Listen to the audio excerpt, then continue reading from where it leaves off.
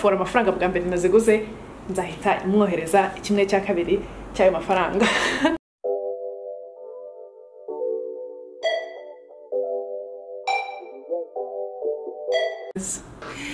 Mwiriwe neza mumeze mute? Ubushyuhe buranyishe kubera ko nari mudafilma video guys. Iyi video ni fire. Iyi video niba utaranayireba please wacitswe genda uyirebe. Ni video nabasangije ibibazo bya simusiga ugomba kubaza umutipe kugira ngo umenye ko niba mufitanye future cyangwa se nta future mufitanye. Nabwo ngo ese muri compatible cyangwa muri compatible. Guys, I'm really nanywe amazi nk'amacupa 2 kubera inyota baziye kurwara grippe. But anyway, nagomba mumerutse kumbona muri vlog. Buri munsi muri vlog mbasekeje mbeze nk'umusazi. But yeah, today I'm looking cute and all. Oh, what did I do? I received my carpet last night. I think I've shown you guys that. What did I do? Oh guys, nimbere ku mutako. Ari umutako banzani. Umutako warameze. Nge naguze nzi ko ari vase nini yo gutereka mu rwego rwo mu cyumba. Ije nakantu kameze nk'igikombe. Numvise naruka. Numvise umujinyo nyishe umva. Nago nshaka kubyumva. But right now maze gufilma video ngiye gufilma TikTok. Hari TikTok video and niba utamukina kuri TikTok abega go follow me Nickielifestyle. Nickielifestyle all the way. Shiraho tu video 3 interesting wakigiramo akantu kamwe cyangwa 2. You never know. What I wanted to talk about. Oh guys, ngambare mumbwire mwarebye Bridgerton. Nabaye dessus, nago mushaka kumva ko nabaye dessus ko ukuntu niteze iriya finoze iriya season. Twese tumeze gutya amaso kuri ekran nayirebye.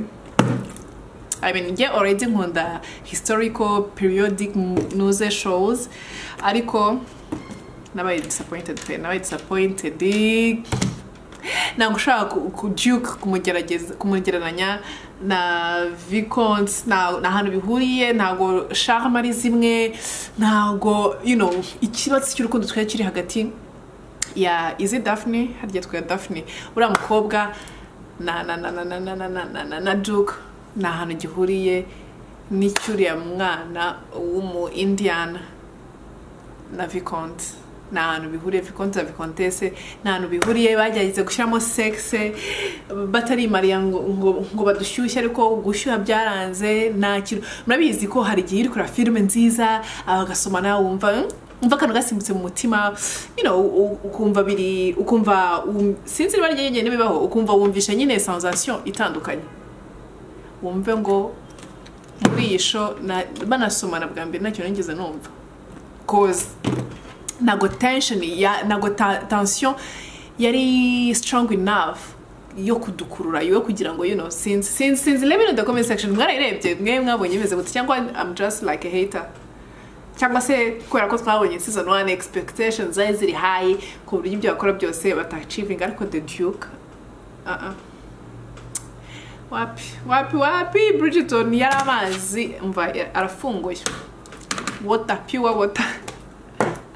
Nakona amazi y'umugezi abego guys. Let me just oh my god Mr. Chenda have to film a TikTok video umva mu minota ingahe ikabira arangiye njya muri gym nzayipostinga ejo ni video izajya up tomorrow. So yeah, that's it guys. Umusatsi wanjye rero warapfuye kubera ko nawushyizemo bleach inze none warakanyarayo sinzi ukuntu meze nago meze nka kera. I know rena byawe ucinye inkoro mvuganye n'uzi kuri ku uri gucinya inkoro uzi kuri kuvugana n'umuntu muzima. Ibaze yewe arambwa agene ubwo ari uko namoro wigano tokigano muri iki gihugu atavuga icyarabe n'ibike. Arambwa ngo ndikumenyera ngo ushaka kumubeshya n'iki ndamubwiza ko yamugana bari ibintu nk'ibyo. Arambwa ngo nimero nimero nzakurebera n'ibicama ubwo nanga nimero nishimye mbate ngaho nagafashwe nka nyuma y'iki gihe ababiboneye ndi connection umujama twatangiye kuvugana nko kuri chat nkigera no mu rugo numvise afite n'utugambo twishaye nifitiye n'inzara mvuye kugahita mucika reka ngende dore nari kiri ibiryo abajama tubana ubwo tuzavugana kuri chat dutangiye kuvugana atangiye arambaza numero kawisiki ryari nyine meruka kunywa ryari arambaza ubyumwa ajya guhanwa nyine mu gihugu cyacu hano hari ibyo kunywa bihari atangira kumubwira ati ngiye mu rugo mfite wisiki ariko ati biri seriyeswe urabizi ko n'ibiyoga atari ibintu byanjye nyine se urumva umujama tukomeje kuvugana atangira ambaza niba mperuka n'iki kuki nta n'isoni nta n'isoni bya bintu bihinduye isura mbese wumvise uguye mu kantu byatanje umujama uparitse imodoka n'iki ubona nyine uri umuntu ari kurata ukuntu mini ako kanya yahise anyohereza akavidiyo twadushoti vidiyo tumeze nk'uko bafatira kuri snap usuzuze ariko nyereka hasi Ndahiro izina ry'Imana yiwe yagafatiye nko mu mugongo ukuntu asa nk'akerekana nyine nk'aho urumva aba ashyizeho iki abashyizeho aba hasi yanditseho ngo ahita yohereza ikintu cy'iki cy'agakokombe nanjye binkorera Ndahiro ako kanya naranasubiye nahise mugoroka baba we bakubwiye bacana bana narabaga ibyo bintu ni ubwa mbere byombi Shami witse ati ngaho noneho hashize umunsi umwe ibiri naramugorotse ku wa gatatu ngiye kugura ibiryo neza nkaba namugana aparitse neza aho nsohokera nyine usohoka apartment nakubeshye numvishe ubwoba bajya gufata ku ngufu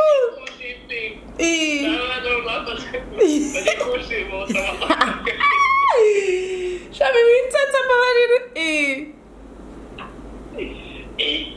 narahabutse nabati ngaho noneho ahangaha nimba rero bigira seriye urumva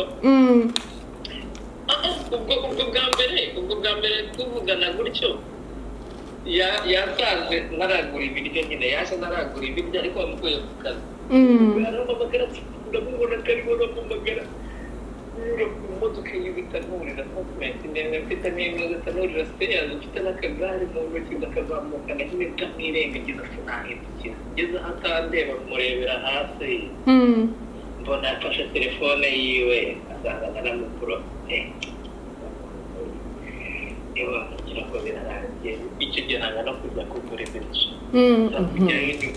yagiye ariko uzi ko ujya ihohoterwa abantu byaganje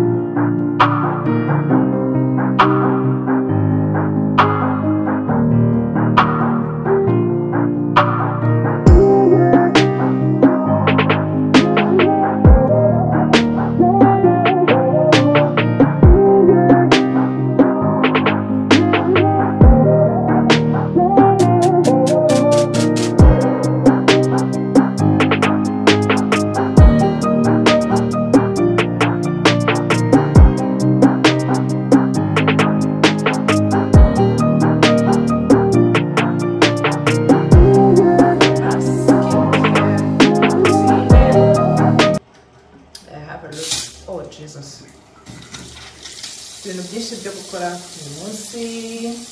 I'm about to film a video, film a TikTok, take a picture for Instagram.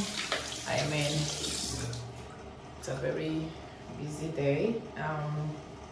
Mutangira rero, I'm sorry guys, lighting muri bathroom yanjye sucks. Iteye umujinya, ntihabona.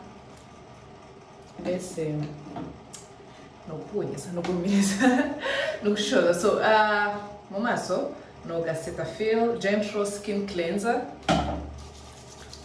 Iyi cleanser yarafashije pe, yarafashije aho navire kuri gifura. Mbese ko no bwagifura mu maso, iyi cleanser n'ubumara. Nyoga rero ntarashira amazi mu maso,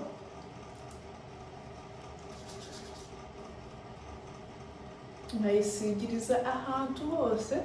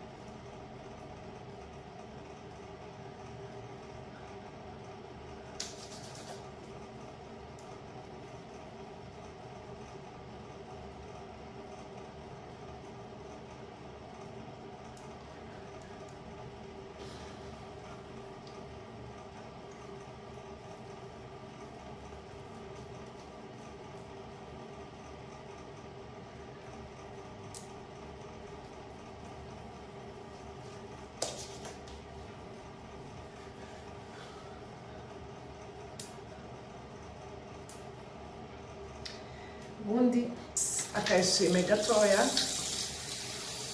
natangiye gukoresha akayishime aho nari mfite lashes, ariko aparama ngo akayishime ni keza, ngo gatuma exfoliating skin, gakuraho umwanda neza. I mean na dead skin.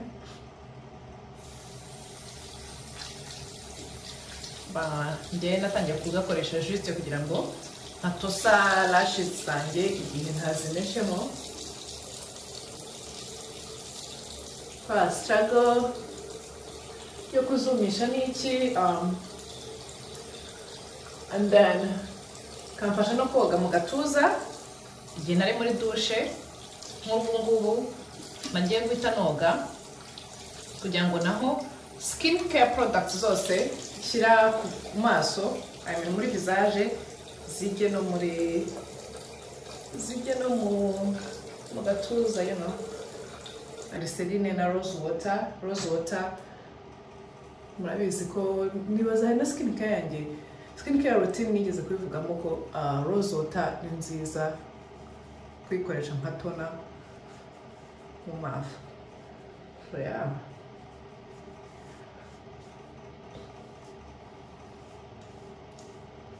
kanitonze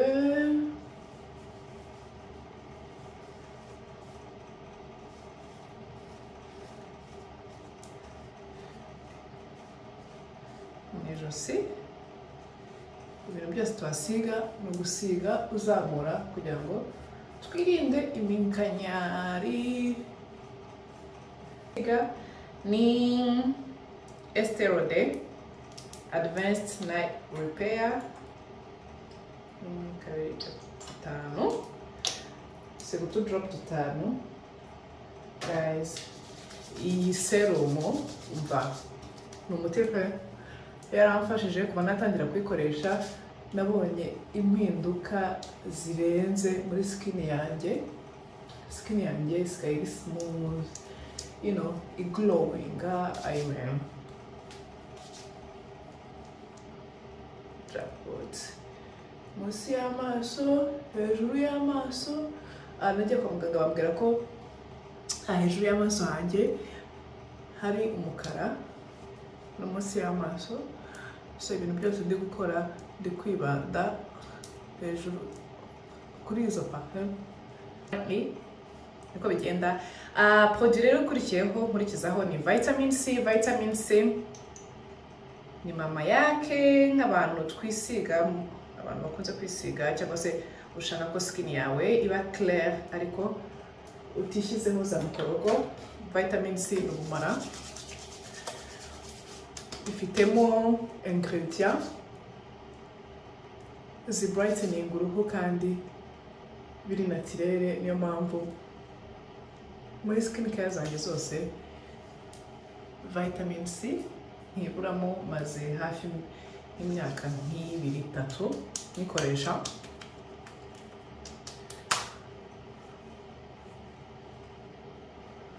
So nibanda rero muribuka ko bambwiye ko iki kitashi cya hano kigaragara cyane, nibandaho nkagisiga. Iyi ntuze vitamin C ya ndikoresha ni ya La Roche-Posay. Vitamin C yabo nakunze uko nihumura, gahumura neza ku buryo you know wumva urimo urapamparinga skin yawe, wumva you know gahumura biryoshye, biri fun ku buryo uvuga ati ndajya gukora barya n'isiga kandi gahumura. But anyway, ikintu rero nkurikizaho ni eye cream. Amaso yanjye ni ikintu nahagurukiye, ndashaka ko asa n'ahandi kandi nkunze no kugira munsi y'amaso habyimbye. Donc eye cream rero nicyo kamaro kayo, ipamparinga skin ya hano munsi y'ijisho ku buryo imera nk'ahandi, kuko ufite skin nziza ntabwo utandukanya munsi y'amaso no ku ruhu rwe bisanzwe. Ntabwo bishobora kuba bisa neza ariko ntabwo haba harimo itandukaniro. Iyo skin rero niyo nshaka mu gushyiraho rero eye cream. Ndabisha udutoki kugira ngo nyinjize mu ruhu neza. Nkurikijeho rero moisturizer ndikoresha ni ya muri Mary Kay, yitwa Clear Proof. Ni oil free moisturizer for acne prone skin, kandi murabizi ko skin yanjye iri acneique. Fata produit ingana gutya, siga nkayishofa mu ntoki, ubundi nkayidabinga mu ruhu tutibagije ijosi. Guys, ijosi ni ingenzi. Niba ari ikintu ushaka kugura muri skin care, icya mbere nagukonseya ni ukugura ino glow tonic ya Pixi. Glow tonic ya Pixi ni ubumara, singenza rota nongeye kwisubiraho ndangije regime yanjye kwa muganga, kubera ko iguha glow skin yawe ikabonerana, skin yawe nyine umva ikaglow, buri muntu wese akabibona. So namara rero gushyiramo moisturizer. Ikindi cya kabiri wagura vitamin C. Vitamin C ni ingenzi. Icya gatatu ni kano ka advanced ka Estée Lauder, nubwo ihenze ariko it's worth the price.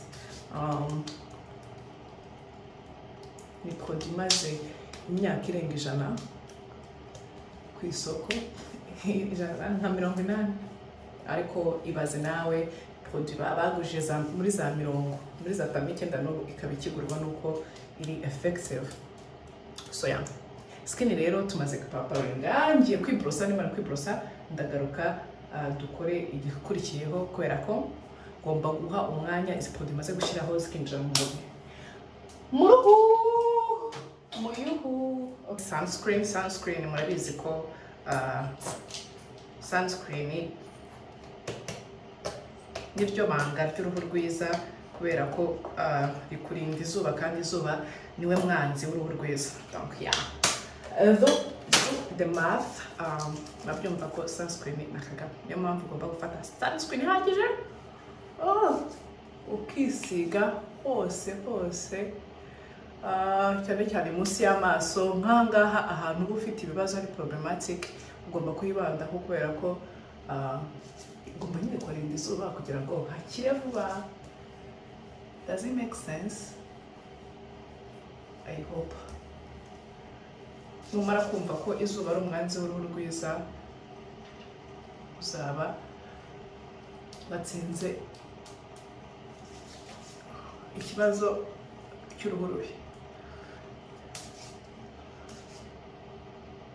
So yeah. Oh, nibagiye kubabwira sunscreen nkoresha ni Black Girl. Black Girl, what's the name of it? Yeah, it's for Black Girl sunscreen. Akaba ari ifite SPF 30. I mean, can't complain. Sibyo ko ntagikunda akazi makeup cyane. Sibyo ko n'ahantu njya. Yeah. Yay. Oh yes. So yeah. Ngomba gusokoza lashes zanjye kugira ngo zitinde zifata neza zigacika ubusa. Ikiba gikurikiyeho rero ni ugusiga intoki, gusiga intoki ibirungo byazo, and voila, skin care rero udusigaye nkadusiga ku birenge kugira ngo ibirenge byacu bitaza kuba bishayininga. Kubera ko nakarabye nijoro mvuye muri siporo nka saa yine ndaza gukaraba amasaha yegereye imbere nka saa saba saa munani maze gufirma no gutranspira kubera ko niba ari ikintu gitranspiza no gufirma imbere y'amatara. En plus ngiye gufirma my try on haul from Shein, and yeah, filme a TikTok video nayo ndaba ndimo ndagenda so niteguye gutranspira aya masaha. And yeah guys, this is my skin up close. Murabona ko skin yanjye yari improvinze drastically. I mean, yanjye nirangamba ngo skin yanjye cyangwa but anyway, after all, I'm so thankful. Lord, thank you so much. Kubera ko I've struggled a lot kugira ngo mbefite skin imeze gutya. Nyagasani have icyubahiro. But anyway, I'm just warming up water. Ngiye kurya serelake mwe na ya drink ya compla, ubundi dutangire umunsi. Ba take a minute.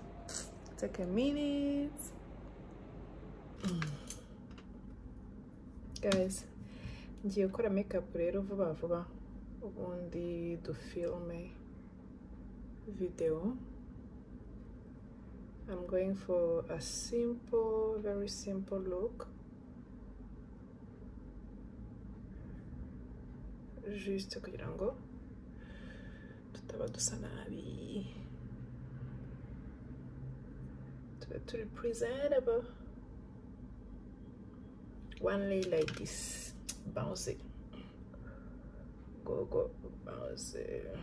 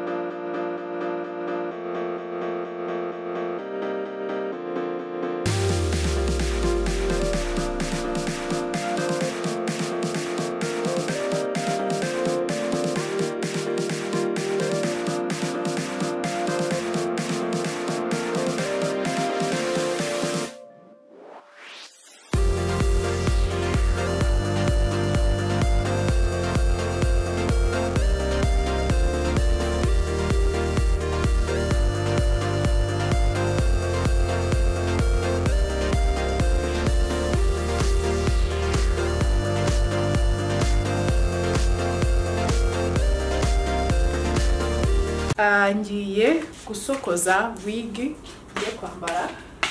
Oh my god, nicyo kintu nari nkumbuye. Urakambara wig ariko ntukazisokoze. Niyo mpamvu ibisuko nzabigwa inyuma pe. Ibisuko nzabigwa inyuma. Nzajya kubivaho nta nkuru. But anyway, so umutwe nkoresha ni iki gifomu nkoresha, nyishyira kuri tripod, shyiraho amatara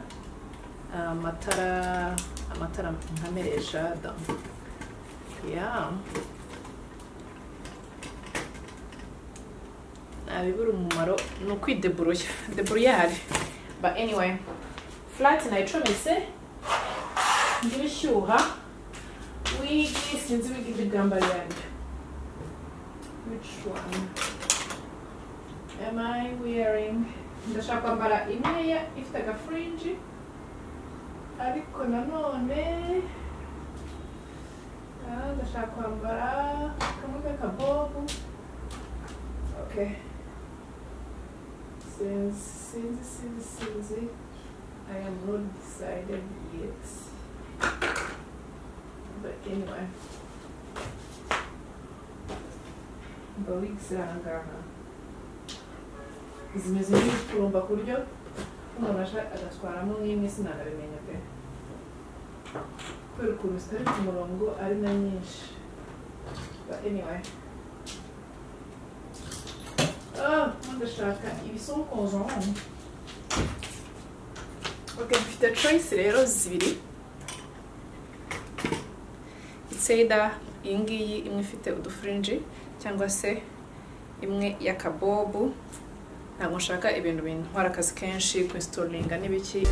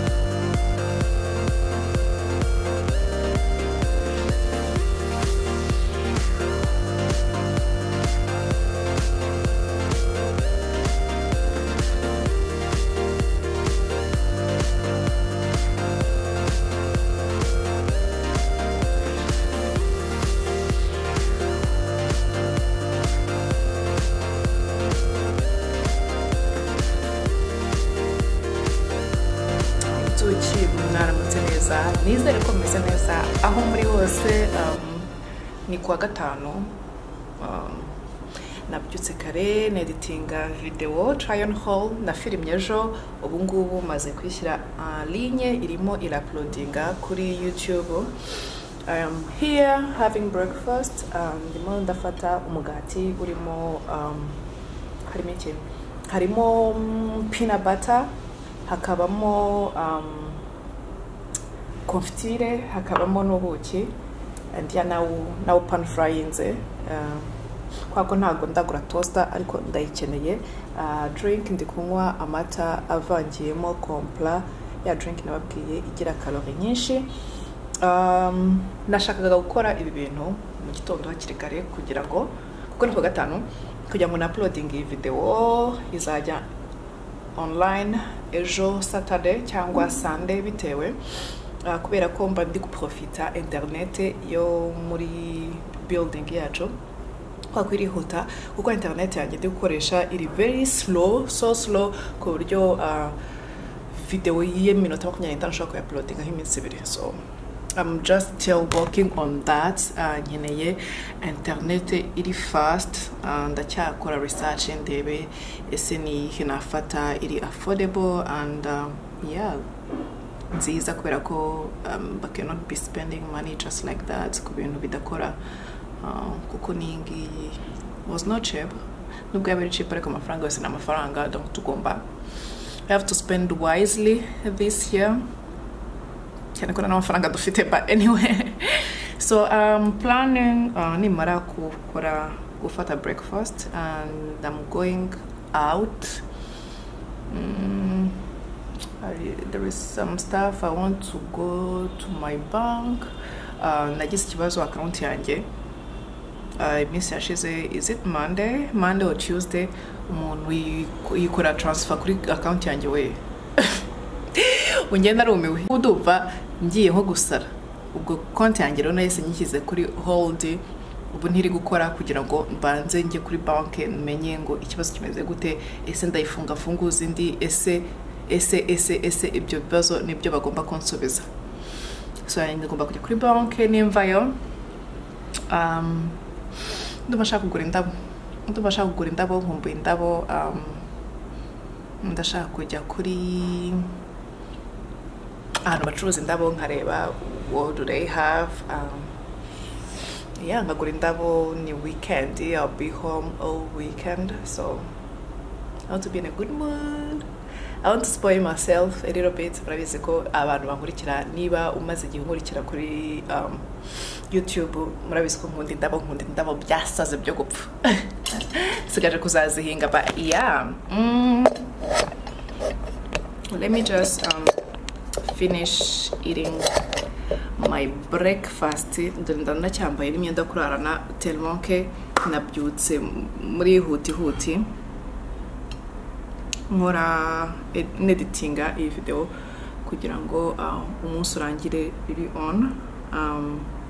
None nzayishyire public ejo. And what else do I have to do? Hari imyenda nyishaka kugabanyisha. Mwabonye muri try on haul, niba wayirebye kuko iyi video izajyaho nyuma ya try on haul. Ikanzu y'umukara nshaka kugabanyisha, ntagabanyishije ubwashize. Mfite ikibazo, washing machine yanjye ntabwo irimo irakora. Mbese ubu ngubu impamvu naritunganya nuko umukobwa unkorera yaje, ni kwa gatanu arimo arakora isuku. Ariko tumaze hafi ibyumweru bibiri tutamesa imyenda mu mashini kubera ko imashini ifite ikibazo, ntabwo amazi iyamena. The heck, what was that? Okay, I'm trying to fix my camera, guys. Need a tripod ASAP. Kubera ko ibintu byo gufixinga camera gutya, it's not safe at all. So nababwiraga ko imashini yacu ifite ikibazo. Ndimo ndatekereza ese bakora ko amafaranga mwishyura ntago harimo kumesera imyenda isanzwe n'intoki. Ibi namesa ni imyenda y'umweru ayimeshisha intoki kubera imashini idasiga ibizinga n'iki. Ndi kwibaza ese ntwara imyenda yanjye kuyimeshesha. muri dry cleaner cyangwa ntegereze imashini bazayikora. I don't know. Ngomba guhamagara n'abantu bo mu inzu bakaza nyine bagakora imashini yabo guys. Gukodesha inzu udakodesheje umuranduro umwe ni ibibazo. Ubu rubaza kubera ko iyi nzu ni ya company donc baba bafite inzego ngo kabaza ngo house manager ngo kabaza ngo nde nande sinzi amatitle bafite adafite 12 donc iyo mfite ikibazo kumenya mbaza nizwahama kubera uwo nyine ndi bubaze kwandika ama email ukandikira muri email akamara icyumweru akamara iminsi birataragusubiza. I mean it's very stressful. Nango ngenza tukasukwa n'akazi gasanzwe n'indanyenza stresswe n'inzu ubukode man ngiye mba narabishyuye mugomba kunkora ibyo mugomba kunkorera ariko ngo ngomba kwandika email ngomba kubaza nde ngo mugomba gutegereza ngo abavenda babo yo iyi nzu ingeza. But anyway reka ndekira kwitotomba. You're driving when you get there.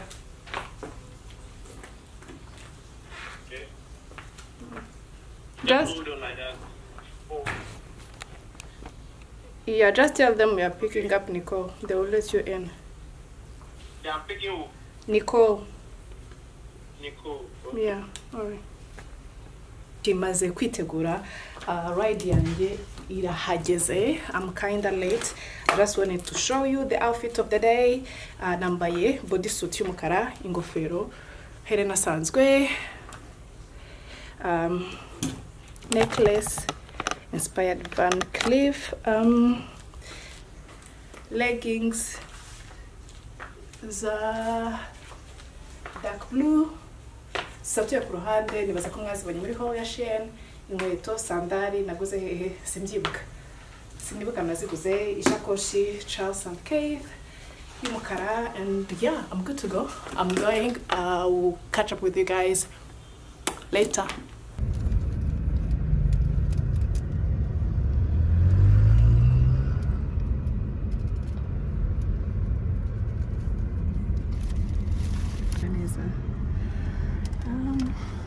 Nsangahe ndabona saa 11 n'igice nakerewe ngomba kujya muri gym, nagiye muri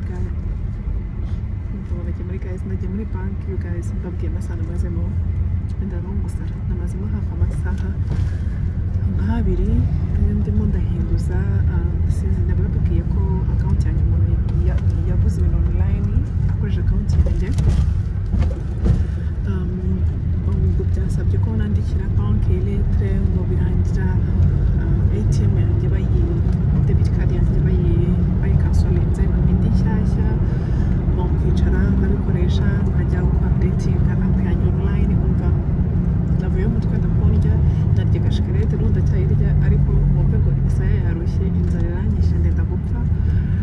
Mu nzara rero ndi gupfayo nawe ko ngomba kugura indabo naziguze indabo ngeze n'izi ariko guys babwiye turabo indani tugira mu rugo ndazishyira mu vaze murebe babwiye amafaranga naziguze mwakumirwa ndababwira amaze gushyira mu vaze murebye ukuntu ari dutoye mushaka kuzibona gutya mbuke kugira ngo ni nini cyane ngira ngo n'amabranche nkane.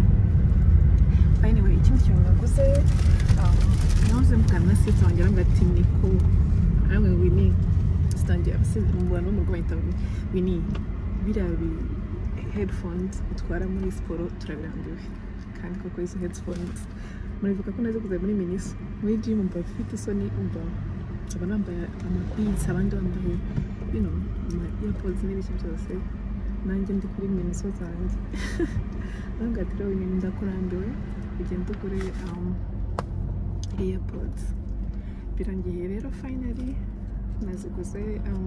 Ndashaka ko kuzifungura ndi mu nzira ntaha nkagera mu rugo maze gusettinga ku buryo indya nambara njya muri gym nta kintu kiri buntinze. And yeah guys, update rero niyo ngiyo. Hari ahandi hantu habiri nagomba kujya sinabashije kujyayo. I think nzabikoresha ariko ejo niko bashaka kwicara ahantu nkarya lunch yo muri restaurant nkumbuye ibiryo byo muri restaurant nkumbuye steak ndapfuye. Solo date, yeah, here we come.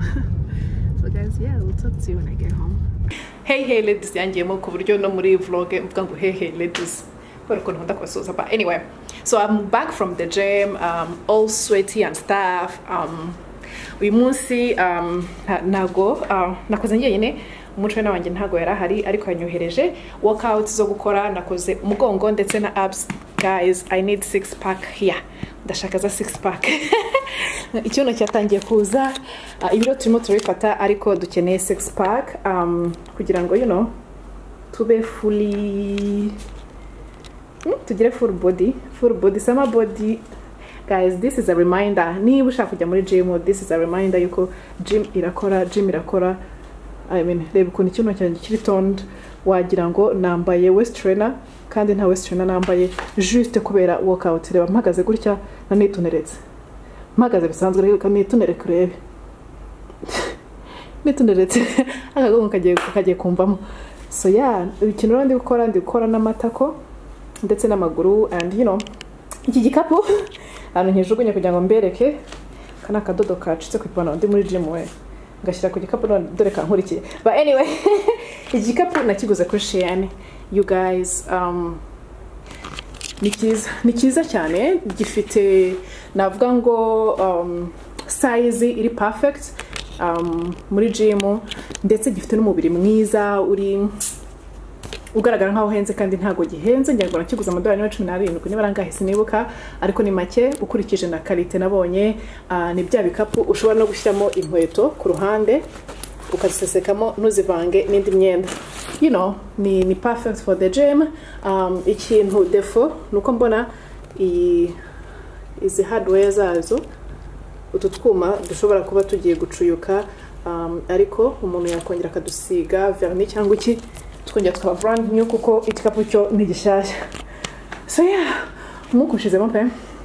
Oh, I almost forgot to show you guys dining set. Nayiguriye akarag karimo gray, gold and black. Gray kajyanye n'intebe zanjye, you know, black kajyanye n'iriya tableau. I mean, wagira ngo byaje ipakimwe. But anyway, so this is how the dining table looks right now. It's not bad, cute and simple.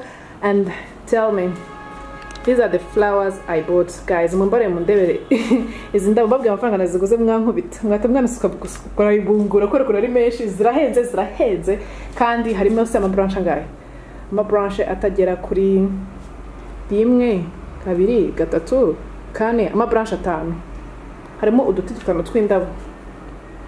Fora muri comment munaziguza ngahe, ubu ruzafora amafaranga naziguze neza, nzahita muha 1/2 cy'ayo mafaranga. Ni giveaway guys, ni giveaway. Tumaze igihe kinini tudakora giveaway.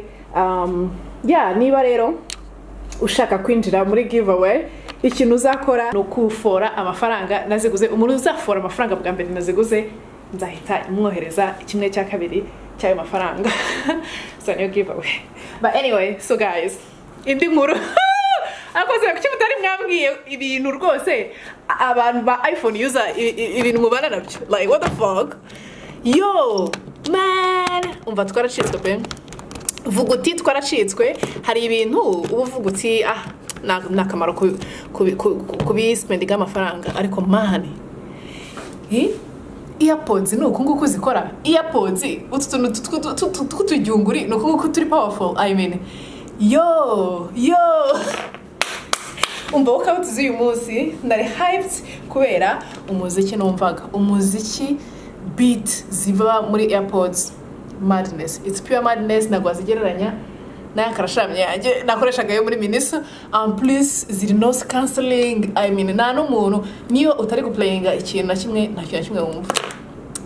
Abantu bari ku ruhande ubashyize muri mute. Like, talk about quality. I mean, zikuye amafaranga pe, zikuye amafaranga. Ariko right now the struggle is I'm trying to see to know how to use it, because I don't know how to use it. Ngomba kugolinga how to use earphones, cause I cannot be struggling kugira natanze amafaranga yanjye. So guys, let me go and shower, eat and watch some movies, because it's Friday night. I might go out I don't know yet. I was calling a friend of mine to say niba ashaka kujya out. She's not picking. I'm not happy, but what can I do? So let me just go reka ngende nkarabe mara gukaraba indye and then amasara bakuze. What time is it? Oh, ni saa 3:40.